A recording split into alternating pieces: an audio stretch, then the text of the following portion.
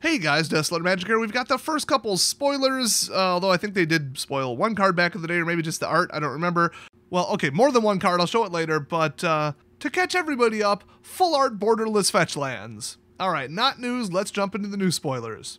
For the upcoming Unfinity set that allegedly is launching in October, or as I like to call it, November with the product delays. Just an educated guess, so check this one out. Angelic Herald, you might have noticed something. It does not have a silver border, that's right. Mark said something unbelievably stupid about how he wanted to, like, remove the stigma from it and make it legal in more sets, and then, so they put an acorn on the bottom that means the exact same thing. So the acorn hollow foil stamp means it's not legal in anything, and then if it doesn't have one, which about 50% of the cards in the set allegedly are going to not have one, so be legal in Commander, Vintage, and Legacy, keep that in the back of your head when you see some of these spoilers. And that's just to drive the value up, because otherwise none of the cards had any kind of persistent value the last time around with the last unset. I did enjoy, you know, sealed and draft and whatever else I did with it. I don't even remember, it was a while ago, but it looks like just breezing through these are like pretty competitive and not very abnormal. But I will say, we know from the wiki page, which I'm sure was either edited by WhAt's staff, because I've had strong evidence that they do that in the past, that's all I'm going to say, or from people who went to Mark Rosewater's panel at wherever he is, and then edited it themselves, although there are citations, so, you know, I could do a whole research paper on this, but you know what, let's just jump in. But according to that page, there's going to be dice rolling, name and art matters, stickers, oh, we'll get to that, tickets, and attractions. But let's start with Angelic Herald. Hey, get it? It's like Herald, but it's spelled Herald. So it's a 3-cost blue-white angel, 2/2 legendary creature, angel performer. It is an acorn, AK silver bordered card. It has flying, and when it enters battlefield, you may put a name sticker on a non-land permanent you own. Each creature you control with 3 or more words in its name gets +1/+1. All I know is there's 48 different stickers, and you know what? Let's just go straight to it. This is one of the sticker cards. They're going to be adhesive, so you are sticking that to your cards. Preferably the sleeves, just saying, but whatever. They did say that it's similar to that of a Post-it note, so it won't damage the card, and then there's no source cited on that, so that's another WhAt's staff trying to sneak this in all sly, probably. There are name stickers, 3 per sheet, art stickers, 3 per sheet, ability stickers, 2 per sheet, and power and toughness stickers, 2 per sheet. So the name is on top, Urza's and Dark and Cannonball, so this isn't a card called Urza's Dark Cannonball, this is just those 3 name stickers. Why they couldn't, like, cut the border, whatever. Then we get the art stickers, so it'd be like hat, squirrel, and, I don't know, doll. Then the ability stickers would be Exalted, which is exactly what it sounds like, it triggers twice. And then Shadow. Shadow is basically like Fear or Intimidate or whatever it was back in the day. This creature can block or be blocked only by creatures with Shadow. So it is like tactical, it's a glorified counter. I mean, they didn't get too silly with this. You're not sticking the stickers on your face and you become a player yet. I mean, I will say this is pretty silly. They also have a 1/5 and a 7/4. But then I think the stickers cost tickets or something. I'm not too familiar with how that works. I mean, I could read the whole thing, but this is just the spoilers, not the mechanics video. So watch for that in the near future, though. So anyway, next up, let's go with Animate Object. It's a 5 cost, I can read. Blue sorcery, uncommon, you get 7, I assume that's tickets. Choose an inanimate object you own from outside the game, and put a power and toughness sticker on it. You may also put a name sticker, an art sticker, and or an ability sticker on it. Put it onto the battlefield as a creature. So you get to just assemble your own creature with whatever you want. I kind of like that. That is a bit silly. And so naturally, you know, this is of course an acorn card. So that means not legal in Vintage, Legacy, Commander, etc. But then there's Carnival Carnivore. I'll just point it out right now before I even read it. No acorn sticker. This is legal in all Eternal formats. I kid you not.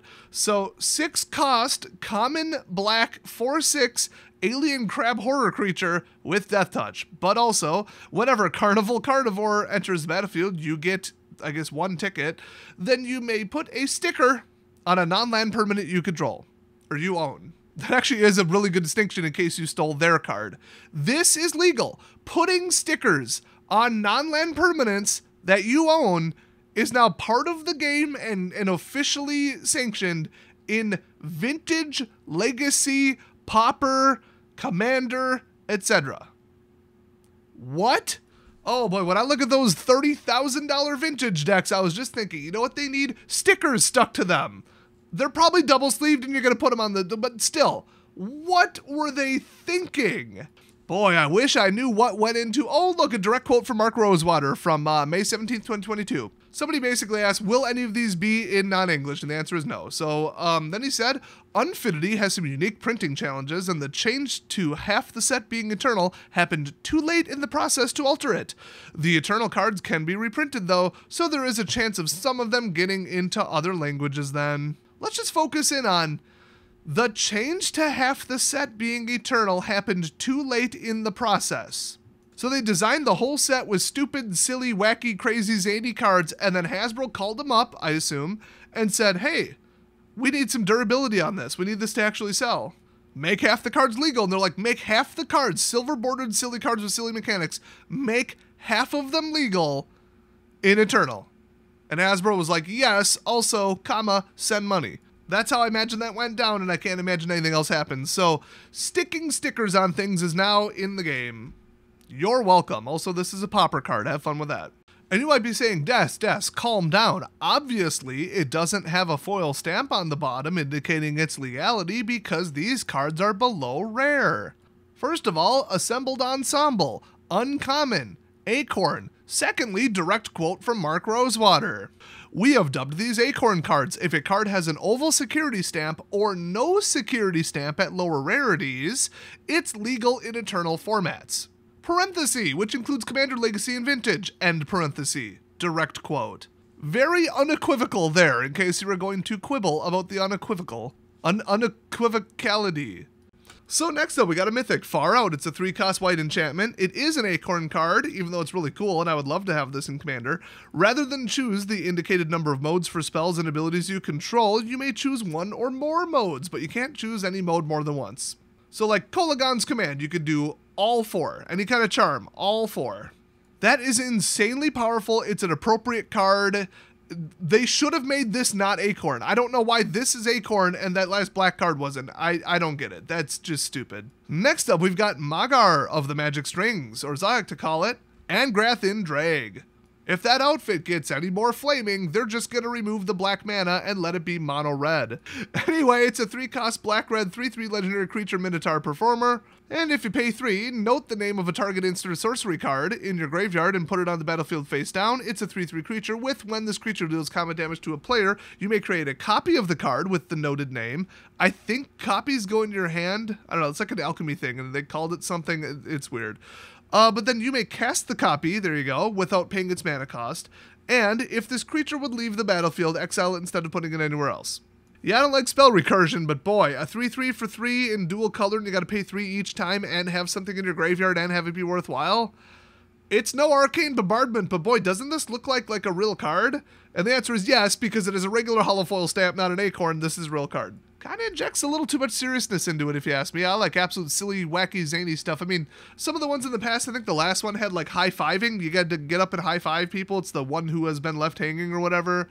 They did have that really cool, like, functional mechanic. I don't remember what it was called, but it was, what was it, assemblies or whatever? That was pretty cool. Oh, contraptions. That's what it was. And that, like, could have been a real thing. And then briefly, they did make it a real thing. They made them legal in Commander. Just for an amount of time, because honestly, it didn't look like it was selling very well. It was basically selling for the cost of the lands in it. And they have had that horse leave the barn, go get a PhD, come back, and die of old age at this point. The whole, ooh, fancy lands. They have been hitting that pinata so hard, it's not even made out of molecules anymore. They actually split it apart, caused nuclear fission, and blew themselves up. That's the state of, you know, the 8th secret lair with, you know, oh, haha, funny basic lands. So they ruined that, so they had to do something, and that's why I think Hasbro called up and was like, make some of these cards legal, because we cannot ride the land train. Now that said, holy crap, do these lands look good. They also have, like, ultra rare lands, and yeah, they're playing lottery with it. Okay, whatever gets the money. You don't need any of those cards to play the game. My beef is with the new Eternal cards that you do need to play the game. And some of them appearing to inject really stupid mechanics into the game. And to reiterate, Mark said, the whole half-legal thing is so late in the process, they could not have pulled this off. This is going to piss off so many people. Anyway, the last one we got is Wicker Picker, and he's on a claw machine using a claw. There's so many memes in this. Or, no, the other thing, dad jokes. Late 80s sight gags? I don't know. So it's an artifact creature for 3, Scarecrow Guest. It's a 2/3, and creature spells you cast have Sticker Kicker 1. You may pay an additional 1 mana as you cast a creature spell. If you do, you get 1 ticket, then you may put a sticker on it. Of course, pronoun reference confusion on it. I assume you're not putting the sticker on the ticket. And this also doesn't have an acorn on the bottom, so Sticker Kicker will be officially in the game. So that's it for this batch. What do you think about this Space Carnival set? Let me know. Are you going to play it? Are you going to draft it? Or are you going to skip it? And, well, that's about it for now. I'll see you guys next time.